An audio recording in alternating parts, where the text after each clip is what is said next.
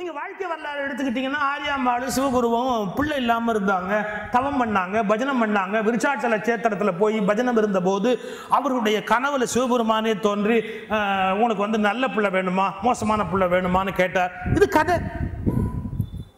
அந்த அதில் ஒரு அழகு இருக்குது. ஆனால் அந்த சங்கர விஜய கதையில் ஒரு அழகு இருக்குது.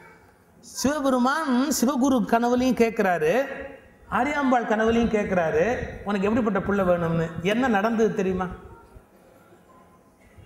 எப்படிப்பட்ட பிள்ளை வேணும்னு சிவகுருவும் சொல்லலை, ஆரியாம்பாளும் சொல்லலை. ஏன் சொல்லலைன்னா சிவகுரு என்ன சொன்னார் தெரியுமா? இதை நான் எப்படி முடிவு பண்ண முடியும், ஆரியாம்பாளை கேட்டுட்டு சொல்கிறேன். இப்படி சொன்ன புருஷன் உலகத்தில் உண்டா? எதுக்கும் உங்கள் ஒய்ஃபை கேட்டுக்கங்கன்னா. ஏன்? இது நடக்கப்படாதுன்னு முடிவு பண்ணிட்டீங்களே. இது வீணாகணும்னா அவட்ட போய் கேட்க. இப்படி தானே ஒய்ஃபை பற்றி அபிப்பிராயம் வச்சுருக்கேன். பேசாமல் இருங்க. இது அவளுக்கு தெரியாமல் இருக்க வரைக்கும் ரொம்ப நல்லது. யார்? ஹஸ்பண்டு. ஒய்ஃப்கிட்ட கேளுங்க ஏதாவது ஒரு விஷயம். எதுக்கு நீங்கள் ஐயா கிட்ட கேளுங்கண்ணா? அது எதுக்கு கேட்குறது? அதை கேட்டால் அந்த காரியமே உருப்பிடாம எவ்வளவு எதிரெதிரான. ஆனால் 2 பகைவர்கள் 60ஆம் கல்யாணம் பண்ணிக்கிறாங்க பாருங்க. அந்த ஆச்சரியத்தை நீங்கள் இங்கே தான் பார்க்கணும். 2 பகைவர்கள் மாலை மாற்றி 60ஆம் கல்யாணம் பண்ணுறாங்க பாருங்க. இந்த அதிர்ச்சியான விஷயத்தை நீங்கள் இந்த நாட்டில் மட்டும்தான் பார்க்கணும். எனக்கு அப்படியே ஷாக்கு. காலம்பரையும் திட்டு சண்டை, மாலை மாற்றதுக்கு அப்புறம் திட்டு சண்டை. ஆனாலும் அது கண்டி ஆகிட்டு தான் இருக்கும். அது பாட்டுக்கு அப்படியே இருக்கும். 80ஆம் கல்யாணம் எப்போ வச்சுக்கலான்னு வேற யோசனை.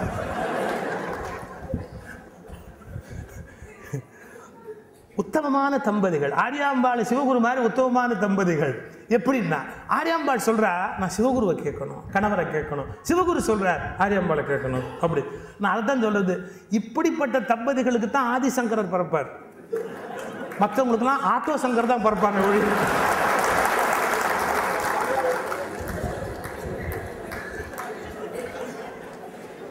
கணவன் மேலே அவளுக்கு அவ்வளவு மரியாதை. கணவனை கேட்டு சொல்றேன், அவள் மனைவியை கேட்டு சொல்றேன். பட் இது 2ஐயும் தூக்கி சாப்பிட்ற விஷயம் என்னன்னா, நம்ம எவ்வளோ உண்மைகளை தெரிஞ்சுக்க வேண்டியிருக்கு பாருங்க. வாழ்க்கையிலேருந்து 2 பேரும் எந்திரிச்சு உட்காந்து பேசுகிறாங்க. கனவு கண்டேன், சிவபெருமான் வந்தார், என்ன பிள்ளை வேணும்னு கேட்டார். கொஞ்ச நாள் இருக்கிற நல்ல பிள்ளை வேணுமா, ரொம்ப நாள் இருக்கிற மோசமான பிள்ளை வேணுமாலாம் கேட்டார். நீங்கள் என்ன சொன்னீங்க? உன்னை கேட்டு சொல்கிறதா சொன்னேன். நீ உங்களை கேட்டு சொல்கிறதா சொன்னேன். 2 பேரும் ஒரு முடிவு எடுத்தாங்க பாருங்கள். அது ரொம்ப டாப். என்னன்னா இது நாம் என்ன முடிவு எடுக்கிறது, அவர் முடிவுக்கே விட்டுடும். அது இன்னும் உயர்ந்த நிலை. நான் அடிக்கடி சொல்கிற விஷயந்தான். நம்ம வாழ்க்கையிலேயே கூட நாம் சில முடிவுகளை எடுக்கிறத விட இறைவன்கிட்ட விட்டுவிடுறதுங்கிறது பல வகையில் நல்லது. ஆனால் நாம் எப்படிப்பட்ட ஆள் தெரியுமா? கடவுளுக்கே நிறைய யோசனை சொல்லுவோம். இப்போ பல பேர் சொல்லிக்கிட்டு இருக்கான், பெங்களூரை வந்து ஹோசூருக்கு இந்த பக்கமாக படைச்சிருந்தா சௌரியமாக இருக்கும் அப்படிங்கிறான். அவன் விதவிதமான யோசனைலாம் சொல்கிறான். நிறைய ஐடியா வச்சுருக்கான். இவனை கேட்டிருந்தாருன்னு வச்சுங்க, கடவுள் மட்டும் இவனை கேட்டுட்டு உலகத்தை படைச்சிருந்தான்னு வச்சுங்க, பிரமாதமான ஐடியாலாம் கொடுத்துருப்பாங்க. எத்தனையோ கொடுத்துருப்பான்.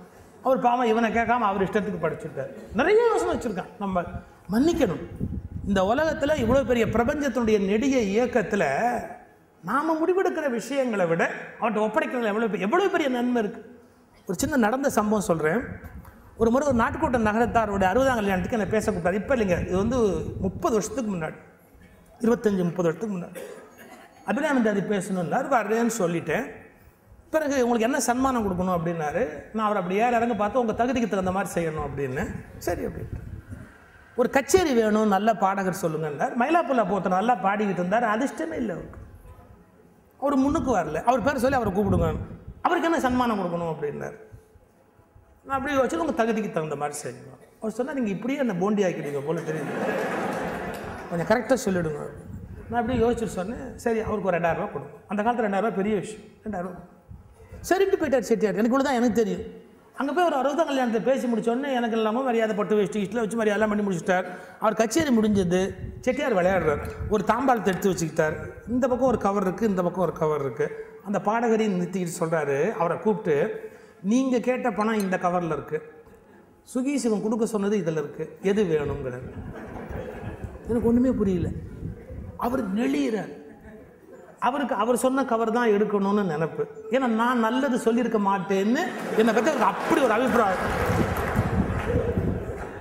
ஆனால் அந்த சான்ஸே நான் சொல்லியிருக்கிறதால மீறி நான் சொன்னதை எடுக்கலன்னு வச்சுங்க, நான் விட்டுட்டேன்.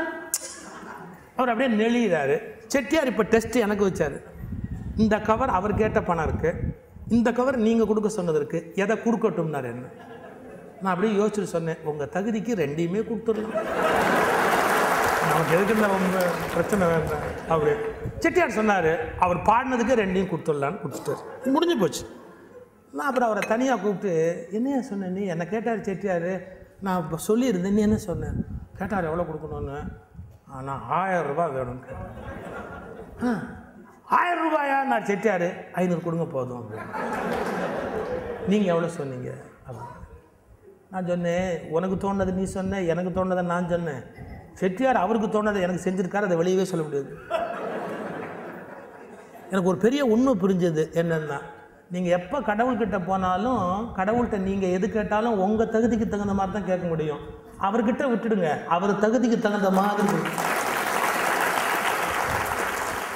இப்போ உடனே பல பேருக்கு வருத்தம், இவ்வளோ நாளாக ரொம்ப விஷயத்தை விட்டுட்டோமே, நிறைய லாஸ் ஆகி போச்சு, எதுவும் லாபமும் இல்லை நஷ்டமும் இல்லை, எல்லாமே அவனுது. பட் அவர்கிட்ட விட்டுடணும். நீங்கள் அவர்கிட்ட விட்டுட்டிங்கன்னா என்ன நன்மைன்னா, இப்போ அவங்க அப்பாவும் அம்மாவும் சொன்னாங்க, உங்ககிட்டயே விடுறோம் நாங்கள் பாருங்க. அப்போ தான் ஆதிசங்கரர் மாதிரியான ஒரு மிகச்சிறந்த ஞான குரு இந்த உலகத்துக்கு வந்து தோட முடியும். பட் பொதுவாக கதை சொல்லுவாங்க, உடனே என்ன சொல்லுவோம், சிவபெருமானே ஆதிசங்கராக வந்து பிறந்தார்னா அப்புறம் என்ன அத்வைத தத்துவம் வாழுது? அத்வைதம்ங்கிறது எல்லாருமே பிரம்மங்கிறது தானே. அப்புறம் சிவபெருமானே வந்து அங்கே பிள்ளையா பிறந்தான்னு கதை சொல்ல ஆரம்பிச்சா மறுபடியும் புராணம் சொல்ற டெக்னிக் தானே. மனிதர்கள் எவ்வளவு ஞானமாக பேசினாலும் தங்கள் குழந்தைத்தனத்தை அங்கங்கு வெளிப்படுத்தி விடுகிறார்கள். மனிதர்கள் எவ்வளவு ஞானமாக பேசினாலும் தங்கள் குழந்தைத்தனத்தை அங்கங்கு வெளிப்படுத்தி விடுகிறார். சிவபெருமானே வந்து பிறந்தார்னா எல்லாமே பரபிரம்மம் தானே, எல்லாமே ஆன்மாவுமே பரம்பொருள் உணர்த்துவதற்காகத்தானே வந்து பிறந்தார். அப்புறம் சிவனே வந்து பிறந்தார்னு ஏன் சொல்லணும்? அது ஒரு சிறப்புக்கு சொல்ற. சிவபெருமானே வந்து பிறந்தார்னா நான் கூட தான் சிவன், ரமணன் கூட தான் சிவன், எல்லாரும் தான் சிவன். யார் சிவன் இல்லை? எல்லா ஜீவனும் தன்னை ஜீவனாய் நினைத்திருக்கிற வரை ஜீவன், சிவன் என்று உணர்ந்து விட்டால் சிவன். இந்த விழிப்பு நிலைதான் அத்வைதமே. கனவிலிருந்து விழிப்பை நோக்கி. என்ன சார் பெரிய அத்வைதம்ங்கிறது? கனவிலிருந்து விழிப்பை நோக்கி. இப்ப என்ன சொல்லுகிறார்கள் அத்வைதத்தில்? நாம் ஒரு கனவுல இருக்கிறோம், ராத்திரி தூங்கிட்டு இருக்கிறோம், தூக்கத்தில் கனவு வருது. கனவுல என்னெல்லாமோ வருது. இங்க கனவுல என்னென்ன வருதுன்னா எழுத சொன்னா பல பேர் சிக்கிடுவாங்க. அது பார்த்தா ஒரு சாத்தானின் வேதம் போல் காட்சி அளிக்கும். கனவுல என்னென்ன வருது அப்படி. காந்தி சொல்றார், என் முதுமை கால கனவுகளில் கூட எனக்கு பாலியல் கனவுகள் வந்தன. காந்தி எழுதியிருக்கிறார் உலகத்தில். அப்போ இதெல்லாம் தவிர்க்க முடியாது. மனசில் என்னெல்லாமோ கனவு வரும். ஒரு கனவு வருது ஒருத்தருக்கு. இந்த கனவுலேருந்து வச்சுங்க, சில பேருக்கு ஒரு கனவு வரும், புலி துரத்துற மாதிரி, திரும்ப திரும்ப துரத்துற மாதிரி ஒரு கனவு வரும். அப்புறம் வந்து கதவை சாத்துற மாதிரி இருக்கும், கதவு தாப்பா போடாத மாதிரி இருக்கும், விதவிதமான கனவு வரும். ஒருத்தன் எனக்கு கனவுல பசி வந்து சாப்பிட்ற மாதிரி இருந்து முழிச்சு பார்த்தா தலகாணியில் பாதியை காணும் அப்படின்னு. அவங்க அப்போ சாப்பாட்டை பற்றியே கனவு தான் கம்ப்ளீட்டாக. ஒவ்வொருத்தருக்கும் ஒவ்வொரு விதமான கனவு. சார் ஒரு விசித்திரமான விஷயம் பாருங்க, தேம்ஸ் நதி, லண்டன். ஏன் லண்டனில் கனவு வராத? தேம்ஸ் நதி, தேம்ஸ் நதி போய் பார்த்துருக்கீங்களா? அது ஓரமாக சிமெண்ட்டில் ஒரு கரை இருக்கும், ரொம்ப அழகாக இருக்கும் அங்கே. இது ஏன் சொல்கிறேன், இப்போ நான் போயிருக்கேங்கிறது உங்களுக்கு தெரிய வேணுமா? அது ஓரமாக ஒரு சிமெண்ட் கரை இருக்கும், ரொம்ப அழகாக இருக்கும். அதில் ஒரு பிச்சைக்காரன் படுத்திருந்தான். உங்களுக்கு ஒரு உண்மை தெரியுமா? லண்டன்லேயும் பிச்சைக்காரன் உண்டு, லண்டன்லேயும் உண்டு பிச்சைக்காரன் உண்டு. அவன் படுத்திருந்தான். அப்போ இப்போ படுத்துருக்குறான் அவன்.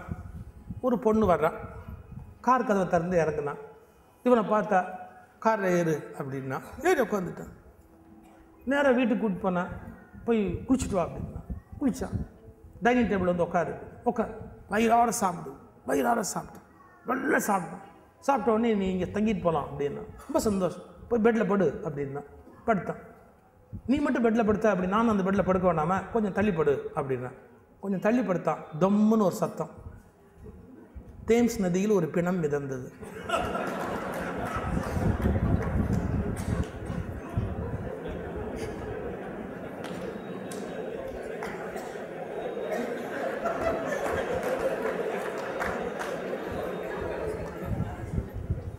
இவ்வளவும் கனவு.